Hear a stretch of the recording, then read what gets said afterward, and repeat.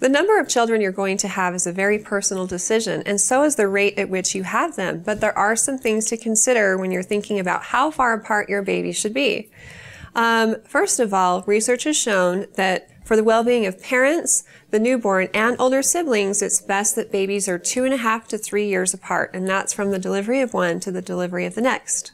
At a bare minimum, it's best to wait at least 12 to 18 months before trying to conceive again, because babies who are born closer together than that increase the risk of placental abruption during pregnancy, preterm labor and delivery, low birth weight. It depletes the mom stores because she just got done with one pregnancy and was probably nursing that baby and then gets pregnant again. This can contribute to nutrient depletion for her and the growing baby. So if 2.5 years is about the minimum that you want to shoot for, it does take a few months for most couples to try to conceive, and that means that at a minimum, you should wait till your baby is about 18 months old before you start conceiving, 12 months at the very least.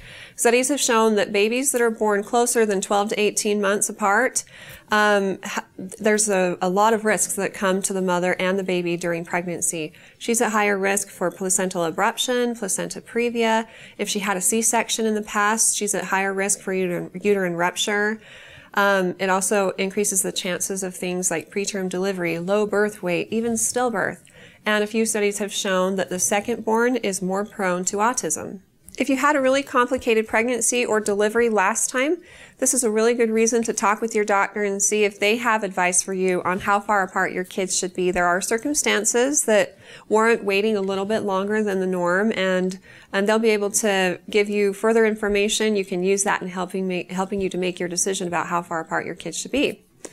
There are a few other things to consider in addition to health risks to the mother and the baby. One is, are you financially able to care for another baby? Another is, how is your older child going to do with it? Do they have special needs? Do they have behavioral problems that you've been having to work at? It's been difficult. It's taken up a lot of your time, and adding a baby into the mix may not be a good idea. What's their temperament? How are they going to receive that baby? Another thing to consider is your stress level. What other demands do you have in your life? And are you emotionally capable of caring for multiple small children? That's no small task. Now, on the other end of the spectrum, studies have also shown that women who have kids that are greater than 5 years apart also seem to have an increase in complications like preeclampsia, low birth weight, and preterm labor.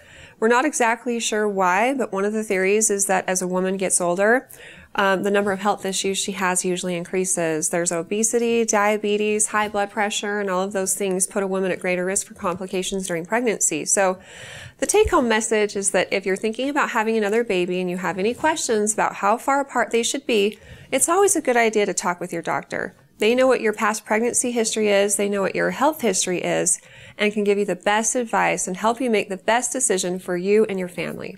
If you have more questions for me in the future, please feel free to ask them on our Facebook page at facebook.com/Intermountain Moms, and recommend us to your friends and family too.